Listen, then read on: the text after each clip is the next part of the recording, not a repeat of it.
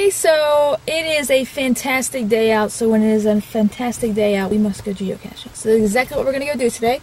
I'm at a park that I was at before, and I already had smileys all over this park, but I recently just looked at it again.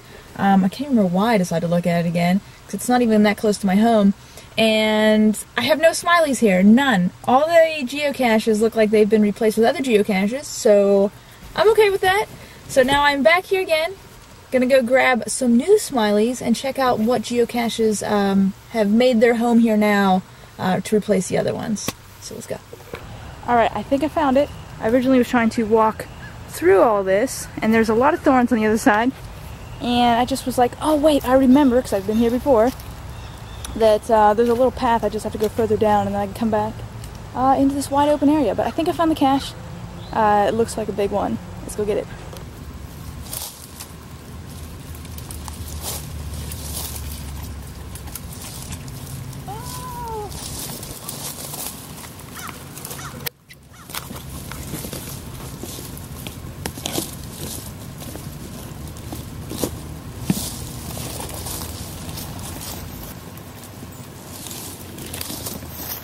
What an awesome cache container. Look how big this thing is.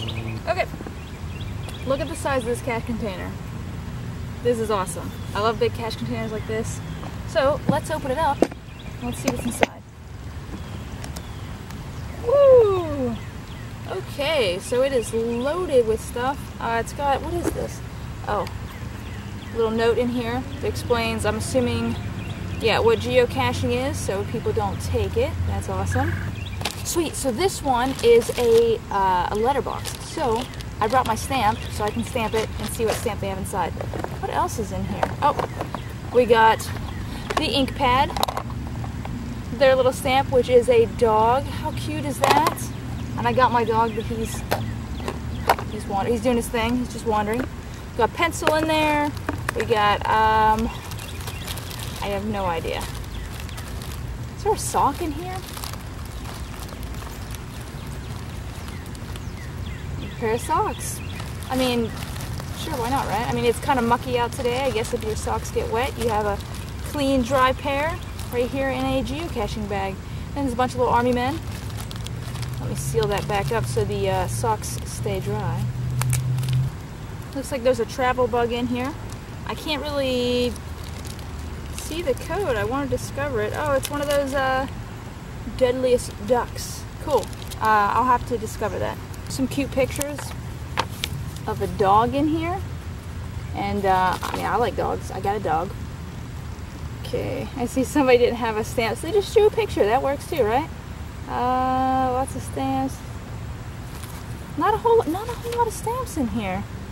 So, what is everybody's thoughts that are watching this? If you are at a letterbox, should you only claim it if you actually stamp it like it asks, or is it okay just to you know, claim it either way? You know, you found it, that's what geocaching is. Or should you play along and only claim it if you're able to stamp it? So let me know. Let me know below what your thoughts are on it. I mean, I'm not going to judge. I'm just curious what most people think. So I'm going to go ahead and stamp it. But there's my stamp. You guys have probably seen it before in a previous video, but I have this unicorn stamp. There we go, made official. Put my little name in there with my stamp. I feel like when someone leaves a big cache container like this, it's only right that if I have a travel bug, to put a travel bug in there, because if you're going to take the time to make a big cache container, I want to take the time to help a travel bug move along. Because obviously you can't really move a travel bug when someone's just putting out a bunch of bison tubes and nanos. Not hating on those, but still want to, you know, take the effort that if I have one, I will place it in a big cache container. Hard day of geocaching, huh, buddy? It's exhausting, huh? Alright, I'm gonna go ahead and log this cache.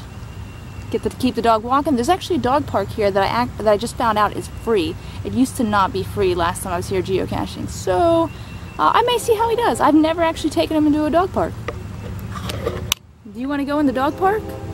Do you want to play with the other doggies? Are you gonna be a good boy? Hey. Ignore that train. Do you want to go into the dog park? Yeah, maybe we'll go into the dog park. Alright, so I've reached a little bit of a dilemma, and I don't know what I should do, mainly because I have the dog. Alright, so I'm still several feet away from this cache, and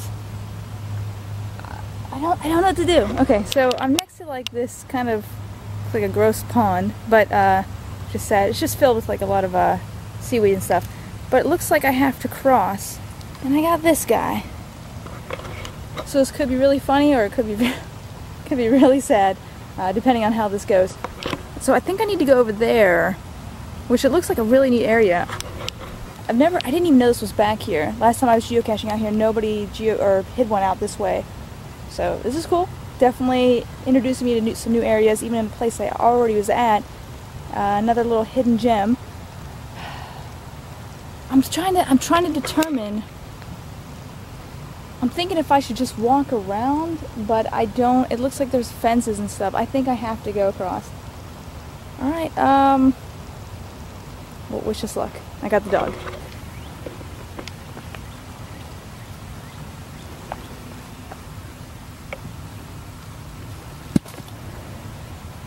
Is that gonna help? I don't know.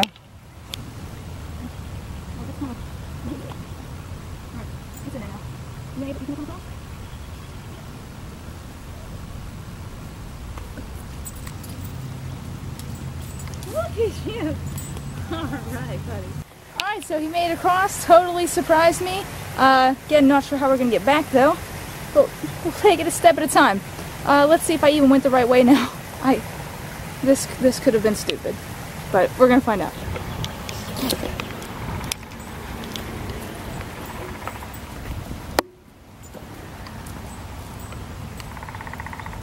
Alright, so not going to get that last geocache. I started when I was going out there. Turns out I did not have to make that jump or anything like that. As I was out there, somebody from the city, or I don't know what they are, anyway, somebody that works here at the park, told me I was in private property. So as when he said that, I'm like, oh my god, I'm so sorry. So I immediately say, I'll get out of there. And I look at the geocaching app, and I realize where he is telling me this from, across the water. That's where the geocache is. So he's standing right there next to it, and I'm on the wrong side. So anyway, I come across, the dog falls into that muck. And I decided not to get that geocache because after the one guy, there ended up being multiple guys. They're like planting trees or something. So I'll just have to come out here another time to get the geocache. And as for Percy did not get to go to the dog park. Did you? So I'm going to go ahead and end today's video. I kind of cut that last part short. Went and took Percy to get some ice cream.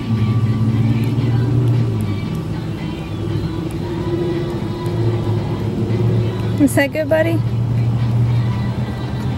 He didn't get to go to the dog park because there was a big German Shepherd in there, and the owner took the German Shepherd in like super excited, and I'm watching a lot of Caesar Milan lately, and I know that you don't do that. And as soon as they took that German Shepherd in, it started fighting with a bunch of other dogs. So and then Percy started barking, so I didn't want to take him in. Didn't want to risk, you know, him trying to get up in a fight or something. So anyway, I will be back for that cache where they're planting that tree, because I want to get that cache. So anyway guys, that is it. Thank you so much for coming along with me today. I do have other geocaching videos if you want to check out my channel. If you want to go ahead and hit subscribe so you know when I release another video, go ahead and do that. And there's a little bell notification too. You can do that too, so you are alerted, I guess, when I do release another video. And as always, I do appreciate the thumbs up and the comments below. I do read those, and I do try to respond to as many as possible. So yeah, go ahead and leave me a comment if you want. But that's it for today. I'm gonna go walk the dog a little bit more, and then we're just gonna go home. So until next time, we will see you later. Bye!